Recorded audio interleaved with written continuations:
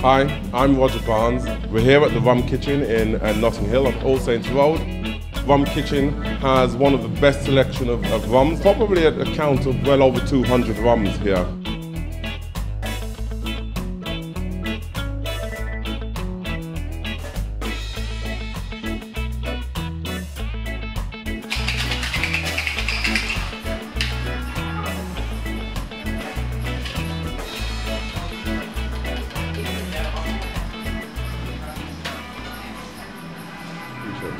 Cheers. So here I am enjoying a Hemingway, which is a twist on a daiquiri, created for Ernest Hemingway, who had a fear of diabetes and didn't want a daiquiri because he said it was too sweet. So the sugar was removed, grapefruit and maraschino were added. Great refreshing drink, slightly sour if you've got the palate for sour drinks.